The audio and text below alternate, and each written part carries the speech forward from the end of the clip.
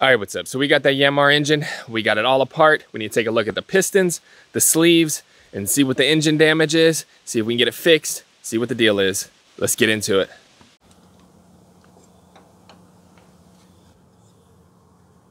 Huh. They're not broken. They're not stuck. Hold on. Broken. Look at that. Right there. Broken. Broken, broken, broken. It's broken there too? Broken right there. Broken rings. All right, let's see. This one's pretty broken. I'm going to set this on the bench. Let's see this one. Broken right here. Oh, that's not a ring, is it? That's the piston. The piston's shattered. The piston is shattered. So the rings are good shape. The pistons are broken. Huh. Well, that just got a lot more expensive, didn't it? There it is, boys and girls. Broken pistons. So you can see that chunk goes right there. We got another crack right there. And then we got another crack forming right there. So there's all kinds of grit under these rings. Who would have thought the pistons were broken? I thought the rings were broken. That just got a whole lot more expensive. I think the cylinders, the sleeves might have survived. I need to check that out. Man, these pistons are destroyed. I don't know what happened to them. My theory is someone got in here with the starter fluid, the thing wouldn't start, they got desperate and they sprayed it and sprayed it, sprayed it. And you're not supposed to use that stuff on diesel engines because the high compression and just blew it up. That's my theory.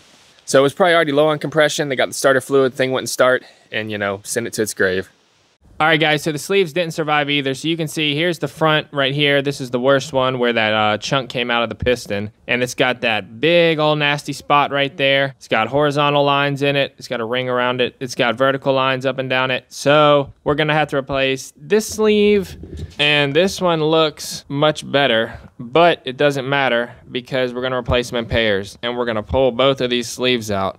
So I'm not exactly sure what happened. It looks like when they use the ether, you know, the starting fluid in there, when it blew it up, the little piece of piston broke off and bounced around in there and scratched up the cylinder liner. So it doesn't look like we're gonna be able to save those and reuse those either. You know, the scratch is really deep. We can't just hone it out, unfortunately. We're gonna have to get new ones. Let's get these old engine sleeves out.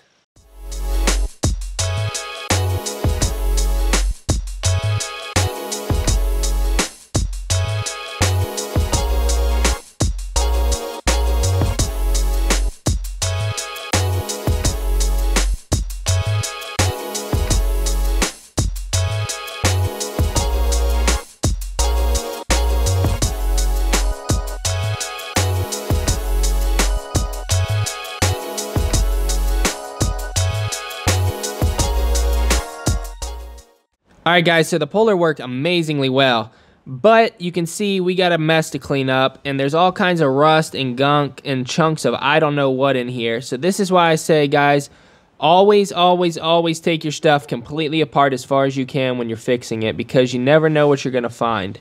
You can see the size of some of this gunk, and what is that? It's like a flake. I hope it's like a flake of something, but there's all kinds of stuff in here. And there's the inlet/outlet tube for the radiator. It would have sucked all this stuff through the radiator and water pump and just destroyed everything. So I'm glad we're doing this. Let's look at one of these sleeves and see how it turned out. All right, guys, so you can see this sleeve is really nasty. There's supposed to be two O-rings that seal right in the middle of the screen there, and they're stuck in the block. So let's get this block cleaned up. Ooh, man, that is nasty. Look at all that rust in there. Ugh. We're gonna have to get this cleaned up.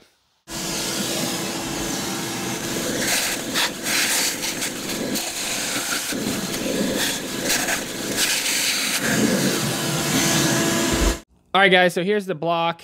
I got it sanded smooth.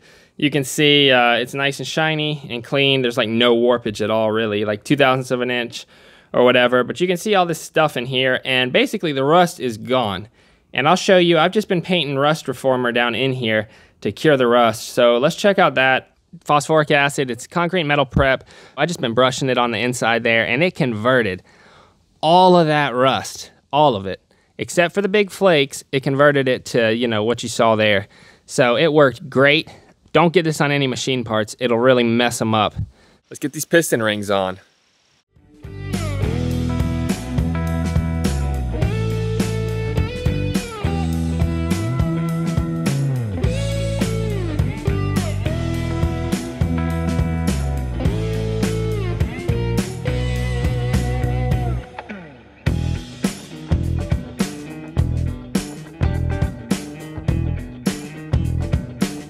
piston ring pliers did the trick, man. I got those thick diesel rings on there, easy peasy.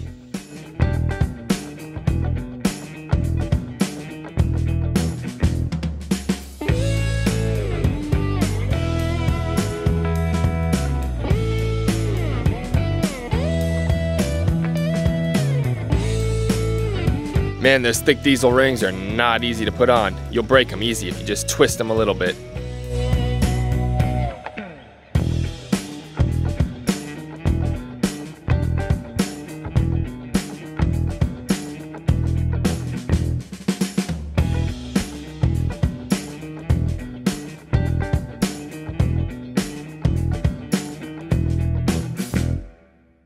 So these are wet sleeves. They have O-rings that seal around the bottom to keep the coolant from getting inside the engine and the combustion chamber. So, you know, we got to make sure we replace those too. All right, so we got all these rubber O-rings here, and they go down in this groove. There's 2 per side, so there's 2 here and 2 there, 4 total. And they go down in that groove down in there. So I'm going to coat them in some Vaseline and get these liners stuck back in here.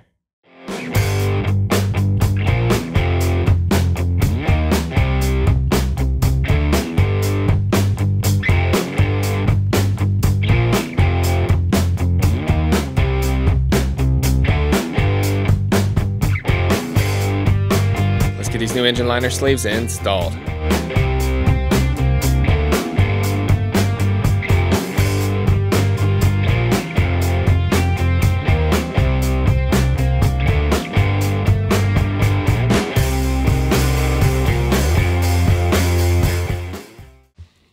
All right, so on this tractor, these numbers were lined up like this. So that's how it's going back. It's smooth on the other side. So this is how these caps fit together. And this was facing the exhaust side. That's how we're going to put it back. Assembly lube on the bearing surfaces here. And then I'm going to try my best to stagger these rings as we push it in. And then we're going to have to torque these to spec. So anytime I repair this old stuff and rebuild it, it's really important for me to note how it came apart. I like to put it back together how it came apart, just not broken. So, you know, put the rod caps back in the same location, put the bolts back exactly where they were. You know, it's been like that for 40 years. Why change it? Just replace the broken stuff. Here's the orientation of these new rings. Silver one on top. Then it's got the black one. Then it's got this stepped one. It's got that stepped edge in it. And then you got your oil expander ring. And you can see that's the tightest part of the oil coil there, of the little spring thing on the bottom ring there. If you look on the other side, it's expanded. You see in between the cracks. So I have it like that. So the tightest part's there and the expanded one's there. Crankshaft's in great shape. I've been getting in here, polishing it up with a little bit of really fine grit sandpaper, you know, like 1000 grit, to make sure that there's no little nicks and stuff that you can feel with a fingernail on the crankshaft. That way the new crankshaft bearings will glide on it freely and we won't have any problems. Let's go ahead and get these new pistons installed. Shouldn't be too bad. We just got to push them down in there and get them seated and get them bolted in.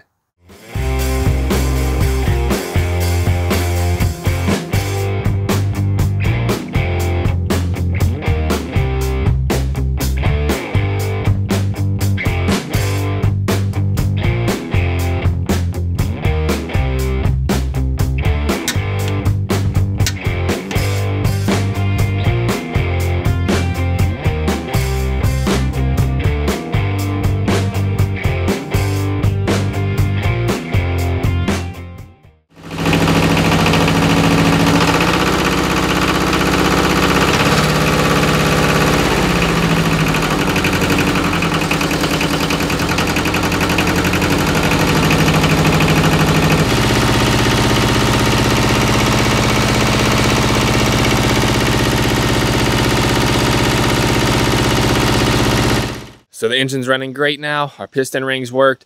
I don't do compression tests on these engines after I rebuild them, especially this one. It didn't matter because the diesel engine rings are so thick, it takes a while for them to seat. So if you do a compression test, it'll just be low and it'll just confuse you. So, you know, you got to break in the engine for the compression test to be accurate. But other than that, this thing is running awesome. Don't use starter fluid on diesel tractor engines, please. Check you on the next one. Later.